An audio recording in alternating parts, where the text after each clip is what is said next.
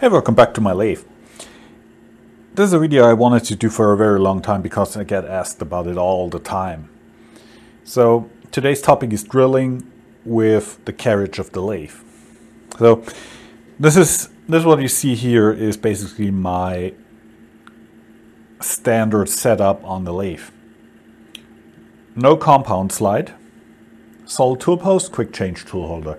And in this case for drilling, I have a keyless chuck in a multi-fix boring bar holder. Most systems for quick change tool holders will have a way to either directly with a drill chuck like the Aloris tool holders. They have one with a keyed chuck in it. Or in case like the Multifix or the Parat tool holders, you have a boring bar holder with a more stable sleeve and you can put a drill chuck in it. Or if you're extra fancy, you get a CNC drill chuck like this. This is a VDI 30 interface here. This normally goes into the turret of a CNC lathe. But this is an accurate 30mm diameter, so it fits into a multi-fix boring bar holder. And these are very nice worm drive drill chucks. I don't use it very much because of the worm drive. Adjusting the size here is very, very slow, but it holds tools with a deft grip. And it's very accurate. So, in my case, I have usually either a 6mm or a 10mm keyless chuck here in a Morse taper 2 sleeve. And that's all I use. The main question I get, how do you set the tool on center? And the answer is simple, you indicate it in. You indicate it in once, basically. And, well, this works only really well if you have a DRO on your lathe. You indicate it in once and you set a tool offset for the drill chuck. Then you just pull up your tool offset, crank it into 0, and then the tool is on center. It takes about 5 seconds. So we can simulate this.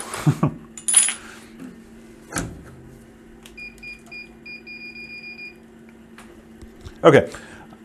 I'm here at the lathe. I want to drill something. So first step, we select SDM 1, because 1 in my case is the offset for the drill chuck. Hit enter.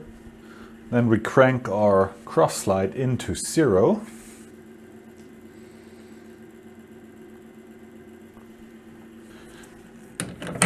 Drop in our drill chuck and we're ready to drill. For the height adjustment, you use, of course, the height adjust of the Multifix tool holder when you indicate it in once. That said, you don't really, for general work, you can eyeball it, honestly. You can just eyeball the center drill. You will see how it deflects. I will show you that. And just adjust a little bit and you're good to drill. So that's the basic setup, and then you just use the carriage hand wheel down here, or if you're fancy, you can use the power feet for drilling. So, and why in the name of everything would you do this? That everybody uses the tailstock to drill, or do they? Do CNC lathes use the tailstock to drill? I don't think so. They have tool holders in the turret, so they drill with the carriage basically. In case you have a DRO on the lathe, you have an accurate C-axis DRO for depth, which is very nice. No indicator or cut up calipers on the tailstock. You can just use the linear scale of the carriage here. Drilling deep holes is way easier than with a tailstock because you have a very rapid motion.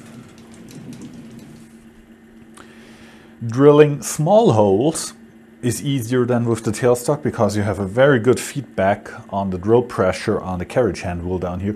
Way better feedback than on the screw feet of a tailstock. You have power feed, which is nice if you have to do a lot of holes or with larger drills, or you're drilling material that's particularly prone to grab the drill, like brass. Then you can just power feed it and have a very controlled entry into the material. And also you don't have to drag the tailstock in, which is bloody annoying, because the bigger the lathe, the heavier the tailstock gets. And to be honest, even on this MCO, when you're working back here and you need to drag the tailstock in and out again to get clearance for your tool holder in here, that's annoying. The Carriage is made to deal with all of this without a problem. The only case when I use the tailstock for drilling is maybe for very large drills in extremely tough materials. But I even run rotor broach drills up to 40 millimeters in stainless steel with the tool post, so I'm not exactly worried about that. Of course, it's beneficial to not have a compound slide below it, because with a solid tool post like this, you only have you have the benefit of the tool post being bolted down and pinned in position, not moving, and most importantly, being aligned. With a compound slide, you constantly change the angle of your compound slide to cut a chamfer or do threading, which doesn't happen here because there is nothing to turn. Speaking of the compound slide, I have one. I can put it...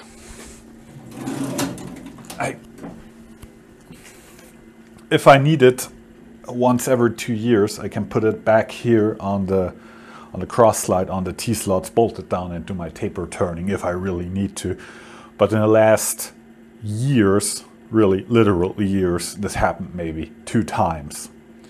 So I don't see any reason to have a compound slide on my lathe.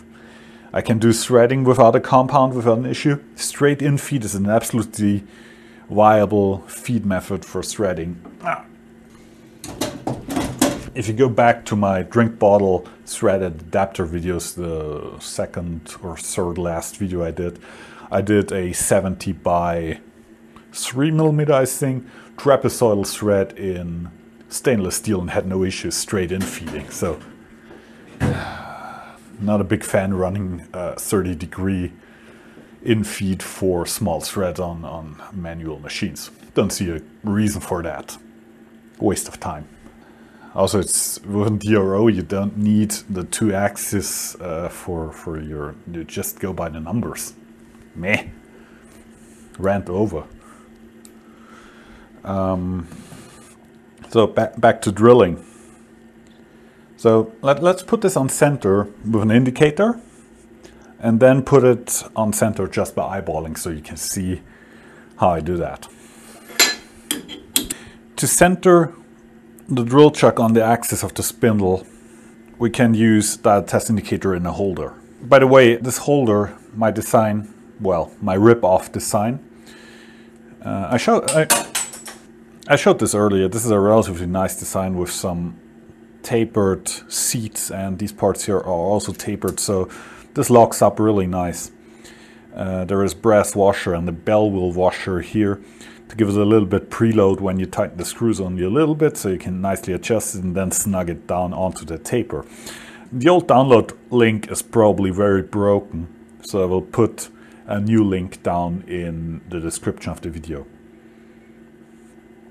There are a full set of drawings on these. I think it's English and German, but it's a neat little project, and many people have built it after my plans since then. The indicator goes in a chuck or a collet. Runout doesn't matter, because since we're spinning the indicator around the axis of the spindle, the runout is absolutely no issue here. We choke it up as close into itself as possible to keep the overhang to a minimum, because this thing will sag due to gravity. Even with a choked up setup like this, it will still sag. Watch my video, our indicator stands made of rubber, and you will see what I mean. Most indicator setups are very, very flimsy. So then we need a pin in our chuck here. Then you do your old indicating procedure. Get it close. You get it reasonably close just by eyeballing before you get the indicator into contact with the pin directly. And then you get closer and closer with the indicator towards the pin and the drill chuck. Give it more preload. Okay, I got my side to side. Now I need to change the height. It's a little bit too high. Of course, if you then you use the height adjust of the multi-fix. For the height adjustment, you need to play a little bit around, because when you open and close it, it will drop down a little bit, and when you tighten the multi-fix back up, it will rise again. So we start at 12 o'clock at 0, and we spin 180 degrees down, and we are a little bit off. It's hard to read. Normally I would use a mirror. So if you are within 20 to 30 microns, it's perfectly fine. Most drill chucks have a verse run out anyway. Here we are plus 20, and out here we are plus 22. And then we can go to our DRO, hit, look for one of the offsets that you want to use. I always use number 1 for the drill chuck. Zero it out. Don't forget to lock the height adjuster. Good idea to use the wrench to tighten it down a little bit, even if some multi-fix vendors tell you that it's a feature that their wrench is not drilled through. That's indicating in the drill chuck. And this will serve for most purposes. If you have a coax indicator, if you have one of these things here, you can use that too. Just be aware these tend to sag even more than a normal indicator, because they're cantilevered out a little bit more. But we can do that too. This wonderful instrument is made by Dia Test here in Germany. So you can run these under power. As you can see with the Dia Test, we are very close. And when I move the cross slide, it gets rapidly worse. And we can get it back to very tight. So that's an option, of course. But I don't use it very often, to be honest. I'm a dial test indicator person. I trust them a little bit more, because in these things there is a lot going on. There are many mechanical linkages and connections that all add up hysteresis in the instrument. Okay, let's play a practical example. Let's say we have this part here and we want to put an M8 thread in it, because then I can show you another benefit of using the carriage for drilling. First of all, of course, we start with a spot drill. I said spot drill, not center drill. Center drills are not the right tool for this purpose. You can use either a commercial one, or you invent your own 3-flute spotting drill. Let's start with the spotting drill. I cranked it, of course, already on center.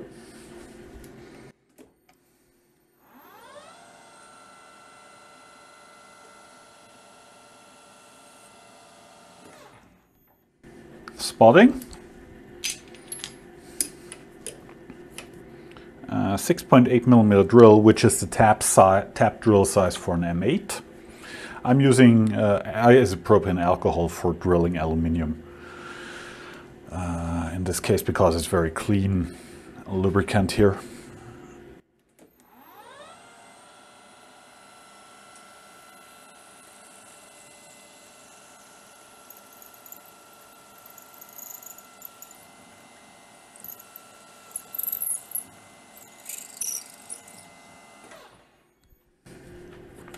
Okay, drilling. Countersinking would be a good idea. Before you tap, you put in a countersink, of course.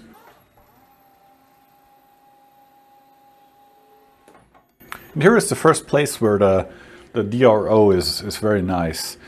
Using the DRO, you can control your chamfer size here very precisely. You touch off with the countersink in on the edge of the bore by moving in, and you zero out your DRO. Now you can create, for example, a very precise 1 by 45 degree chamfer.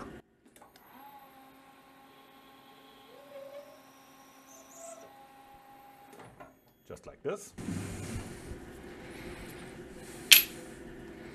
Then we have our M8 machine tap, which goes in a drill chuck, of course. In case of tapping, we reduce the speed, we gear down the spindle, we use some cutting oil.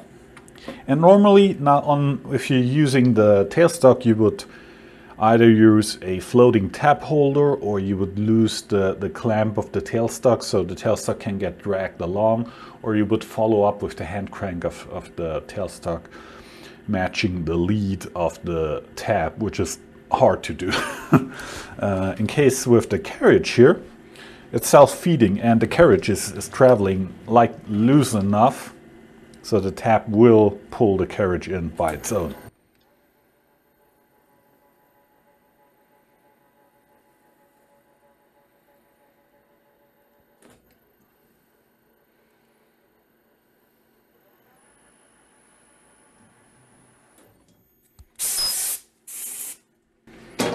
Isn't that slick?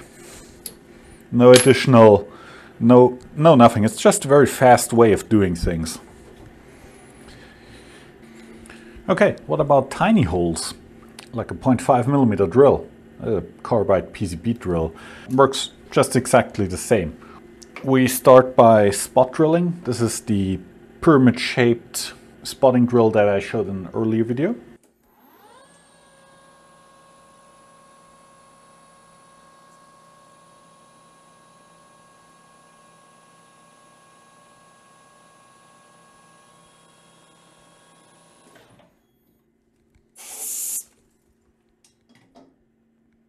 Spotting, not a problem.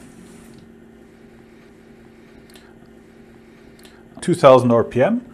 And when you watch carefully, you might be able to see the drill bit deflect when we enter the workpiece. That's due to the fact that drill chucks are not perfect. Shocker, those have a runout. You might not think about the runout error in a stationary application like this, where the chuck is stationary and the work will spin. But even this way around, the chuck will hold the drill slightly off center, depending on the diameter you indicated in and depending on the diameter you're holding on to later on. That means it doesn't matter if you're using a tailstock or the carriage should drill. The drill bit is most likely never on center. Even with a very good Albrecht drill chuck, even those have an error. So watch out if what happens here.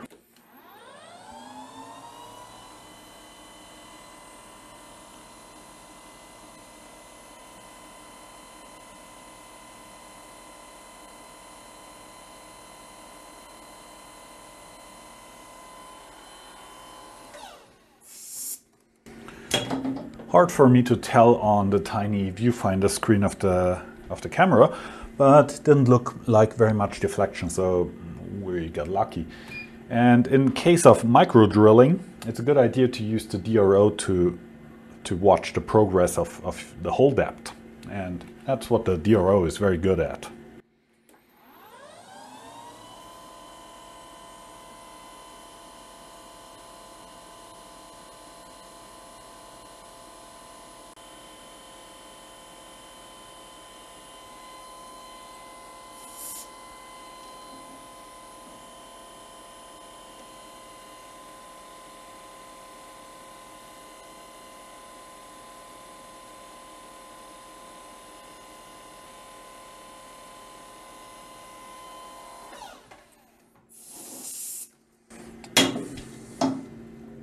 So I'm basically using the DRO to pack 0.1mm increments.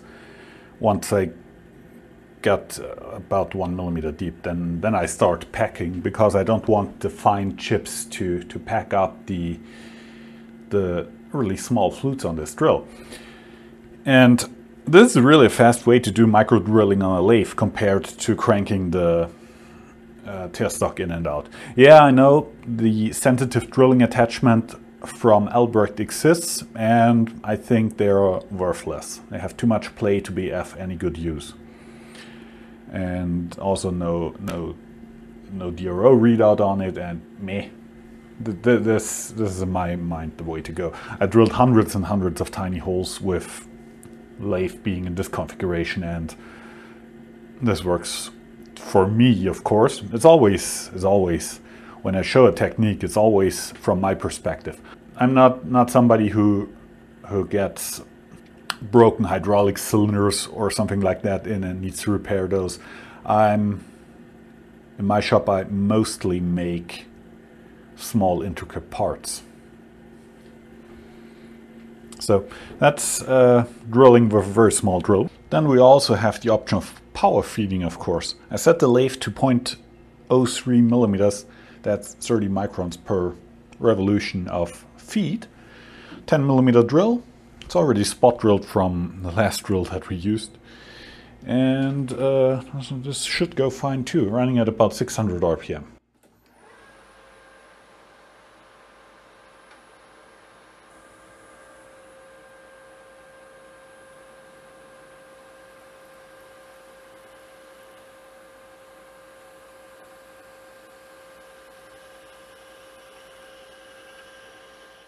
Also with power feeding, same thing, you can always chip break. You can either disengage the power feed for a second, or you can even disengage the power feed and retract to clear out the chips and probably add cutting oil, go back in and re-engage the power feed. So also a very viable thing to do. Only positive things about this.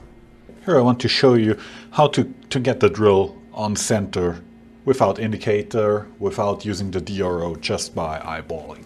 So the part is faced, so the tooling marks already give you a very good indication where the center of the part is. We have a spotting drill in here, so we eyeball it on center.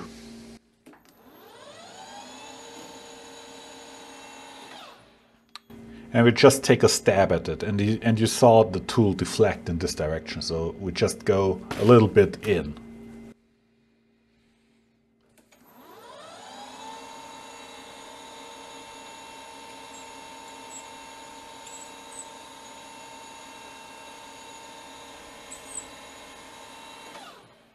There we go. After 2 correction passes, I got it pretty good on center. When we now change to a drill, like a 5 millimeter drill here,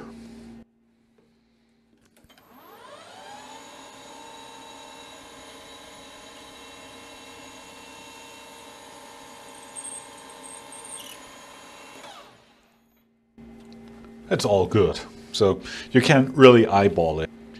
And you can do the same for the height. Just eyeball, look where the drill deflects, adjust according. When you run very small drills like the PCB drills, you will know that even with the drill chuck indicated in, and then you clamp a tiny drill, you will see some deflection in the drill, and that's due to the imperfect clamping of the drill chuck, and then you have just to adjust by eyeball if you want to have a very good hole. Here we are again with an extreme example.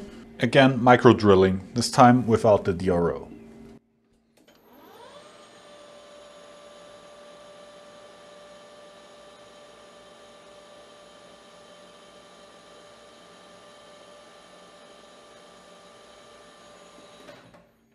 This should be good enough centered to do the drilling. For one, using magnification like a 7x loop, you can see a lot. You can gauge very well the drill tip in onto the center of the part just by looking at it. It's really not complicated. Just try it and you will see that it's easy. And then we take our 0.4 millimeter drill bit. Oh, by the way, I break most drills by handling them, not by drilling with them. So this is 0.4 millimeters, 400 microns in diameter. And most people will say, yeah, you need about 500,000 of RPM to drill with one of those, and that's just not true.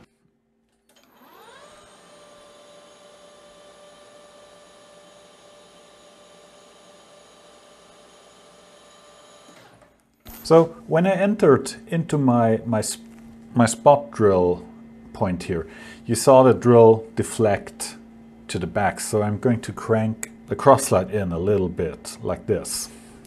I think you could see it move. Now we try again.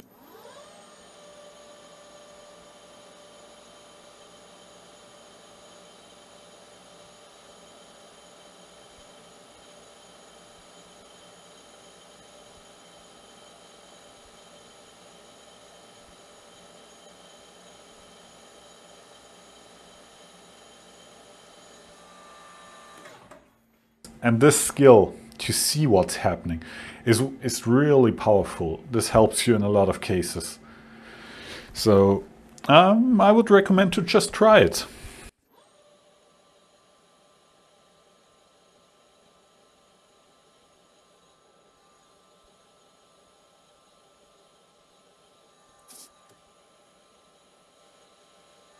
And that's how you drill 0.4 millimeter 5mm deep with the carriage on a fairly large lathe. You don't need a bazillion RPM or some weird fine feed attachments or sensitive drilling attachments or a current micro HD to do that.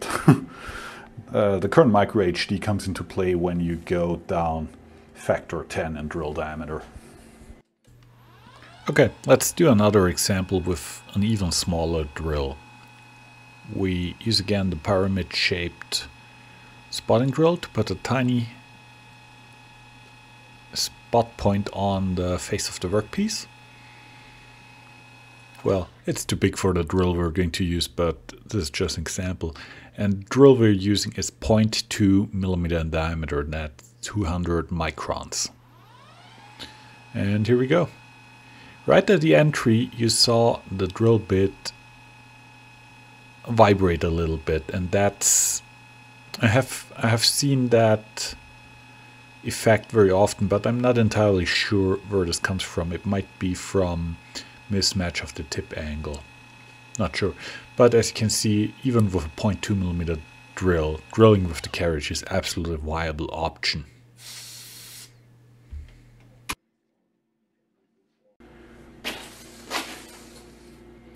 I hope you enjoyed this little breakdown of techniques regarding drilling with the tailstock, my reasoning behind doing it. First time I saw it really be done on a regular basis was when I started watching Robin. Once again, Robin is the one to blame.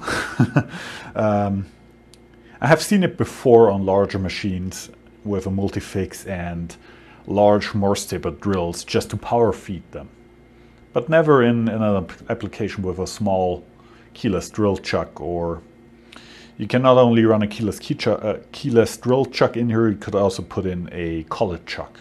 So hope you enjoyed this. Thank you all for watching, and I'll be back.